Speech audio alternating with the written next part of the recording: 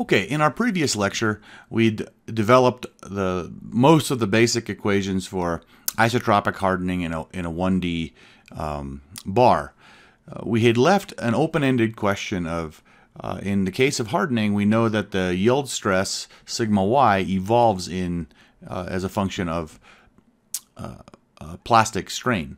And so we wanted to talk a little bit about how does that come about. So I'll just write down what that yield function looked like.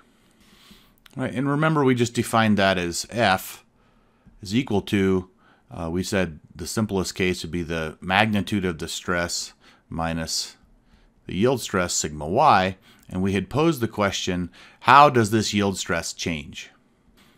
And we wanted to ask specifically, how does it change during yielding? We know that when yielding's not happening, nothing happens to sigma y. But for just a refresher, let me draw the sort of the relevant diagram from a stress-strain perspective that we're going to use to identify that kind of the key features here. So that's strain, and there's stress. We have the initial elastic load up to some location. We'll just call that sigma naught. That's where the onset of yielding happens. And then we harden, we get stronger up to some whatever point we decide to unload from, and then we unload, and then we unload back along the same line. And we said that the unloading line was the elastic modulus, and it's the same as the loading line. So the Young's modulus, the elastic modulus, doesn't change during the yield process. The onset of yield is at sigma naught, and then at some point along here, we have what is the yield stress or the flow stress sigma y. And at some point, any point along here, we can define a tangent modulus. So let's do that. So the tangent modulus is at the point during a yield process, so E tan. Okay, and recall too that we had previously defined via the flow rule the relationship between plastic strain and total strain. And what we'd shown was that the plastic strain increment d epsilon p was going to be equal to this quantity E minus E tan divided by E times the total strain increment d epsilon, or in the rate form, we had that epsilon p dot would be equal to E minus E tan divided by E times epsilon dot. That's the total strain. And of course, this occurs only when yielding is happening. So this is just during yield.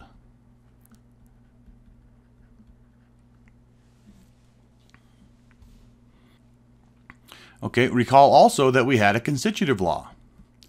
Our constitutive law said that the increment in stress, d sigma, is going to be equal to the modulus E times the increment of elastic strain, d epsilon, sub E, so to indicate it's elastic, and then we can use our strain decomposition to write that elastic strain increment is just the total strain increment minus the plastic strain increment. Okay? So, during yielding, sigma, the stress, is equal to the yield stress. Okay, so in that case, we can write the following, that d sigma y is equal to E times d epsilon minus d epsilon p. Okay? So remember, we're trying to figure out how the yield stress sigma y evolves as a function of plastic strain. So in order to do that, we need to be able to write that d epsilon term in terms of plastic strain, which we just showed above, could be written as, if we just, instead of writing it as d epsilon p equals that ratio times d epsilon, we can just invert that ratio and write that d epsilon is equal to E over E minus E tan times d epsilon p. So then this quantity here, we can pull the epsilon p out and say that's E times E over E minus E tan minus 1 times d epsilon p. Hopefully that's straightforward. Okay, so we can now take that and continue to do some simplification on it. Right, inside that parenthesis, we can make a common denominator and write it as E minus, now the quantity, E minus E tan divided by E minus E tan. Okay, our E's cancel out and we're just left with a positive E tan up here. So this whole thing, oops, let me write that, that's d epsilon. Let's write that this is d epsilon p there still. We can do the combination there and find that we reduce this whole thing to E times E tan divided by E minus E tan times d epsilon p. So our total equation that we're trying to work with then is d sigma y is equal to E times E tan divided by E minus E tan times d epsilon p. Okay? So if we wanted to get sigma y now as a function of epsilon p and not in differential form, we just need to integrate. So we can say that integrating gives, right, and we can integrate this left-hand side of d sigma y from the initial value of sigma y is just sigma naught, and then the final value is whatever sigma y happens to be. And then on the other side, when we integrate, we have this integral here of E times E tan divided by E minus E tan times d epsilon p. And initially epsilon p is 0 when sigma is equal to sigma naught. And then at the final case, it's just whatever epsilon p is equal to. Okay? So we can, integrating this is simple. This just becomes sigma y minus sigma naught. And I can pull the sigma naught to the other side and write that I have sigma y now is going to be equal to sigma naught plus the integral from 0 to epsilon p of E times E tan divided by E minus E tan and d epsilon p. Okay, so if this is the simplest that we can make it, in the case of a variable tangent modulus, but if we just had a straight line tangent modulus, then we can pull that ratio out and we can write the following. So if E tan is constant during yielding, and what we mean by that is that it's independent of the plastic strain, okay, then we can write that sigma y now as a function of epsilon p is equal to sigma naught plus E times E tan divided by E minus E tan times epsilon p. Okay, that seems convenient, and it looks like we've gotten somewhere, but there's actually a problem. This equation would show a decrease in the yield stress if I put a compressive strain on it. If epsilon p became negative, I could achieve a yield strength that would be less than the initial sigma naught value, and that's not going to be correct. So how can we go about correcting that? So the way we correct it is that instead of talking about the plastic strain, we introduce something called an effective plastic strain. And we define it as just epsilon p now with a bar over the top to indicate that it's effective. And we define it as, in the incremental form, that d epsilon p with the effective plastic strain is going to be equal to just the magnitude of d epsilon p. Or we could write that as the square root of d epsilon p times d epsilon p. Okay? So what you notice is that the increment of the effective plastic strain is always positive, regardless of the sign of the plastic strain.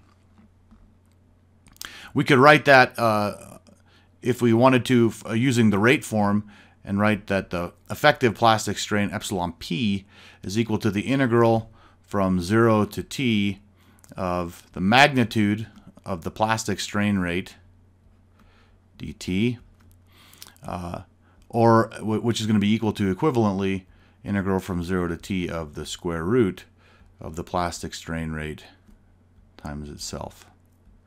Okay, dt. Right, so those would be ways we could represent the plastic strain rate. So if we do that, then we can go ahead and modify our equation for the yield stress to basically be a function of, instead of the plastic strain, make it simply a function of the effective plastic strain. Okay, so it looks exactly the same as what we had before. We just made that substitution, but I'm going to make the note that unlike epsilon p, the effective plastic strain epsilon p bar can only increase. And it can only increase regardless of the sign of epsilon p. Okay, so this new equation actually represents what we'll call the hardening curve. So if we were to draw this, it's going to look kind of like a stress-strain plot, but it's not, and I'll remind you that again. So on the x-axis, we'll have the effective plastic strain, and on the y-axis, we'll have the yield strength. And of course, it begins at some value that's sigma naught, and it grows, something like this. So this initial value is sigma naught, and that occurs when there's no plastic strain. And there's going to be a slope to this curve, this tangent to the curve, which we'll call h, and we'll define as what's called the plastic modulus. Now the plastic modulus is defined very simply by h is equal to just the tangent modulus of this curve, which is going to be d sigma y, so the increment of the yield strength, over d epsilon p bar, right? Which we already know what that is because we defined it in the previous set of slides. It's just that slope, e times e tan divided by e minus e tan. And let's try to stay consistent. I'll put this tan as a subscript. Okay? So again, remember, this is not a stress-strain curve. Right? The plastic modulus H describes the evolution of the yield stress or the yield surface with plastic strain. Sometimes it's convenient as well to solve for the tangent modulus, which is what we could measure off a stress-strain curve, and we could put that in terms of the plastic modulus. So let me do that quickly. So essentially, we just carry out the algebra, which looks like e minus e tan times h is going to be equal to e times e tan.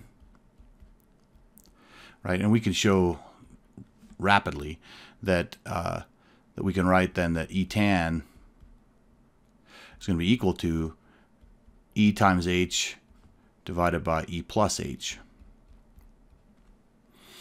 And it's sometimes convenient to write this in a different form, and I'll show you why here in just a second, because it's sometimes convenient to write E tan as E minus E squared over E plus H, and I'll just leave that algebra to you. It's not very difficult. But the reason is that now we have this relationship that if we were in the elastic regime, we could kind of just turn off that second term, and our tangent modulus would be the same as our original elastic modulus, which is sometimes convenient. Sometimes it's convenient to use what's called a plastic switch parameter. We define that switch parameter as phi, and what it does is it lets us turn off and on plasticity. So we write this then as E tan is equal to E now minus phi, the plastic switch parameter, times E squared divided by E plus H. So what that effectively does is, if let's say for example we've stopped yielding, now we're unloading, we want our tangent modulus to switch back to our normal elastic modulus, which we can readily do then by just turning this from a 1 to a 0. So during the plastics, this plastic switch parameter is simply a 0 or a 1. So it's 1 during plastic deformation, and it's 0 otherwise. Okay? So that kind of completes what you need to know with respect to isotropic hardening and developing the equations that are needed to actually solve the problem. The exact solution, of course, depends on what the load history is here. So you'd have to actually solve it in its incremental form to get what, let's say, if you had a load curve, a load history, to find out what maybe the strain history would look like. And then maybe the total plastic strain accumulation would be in that case.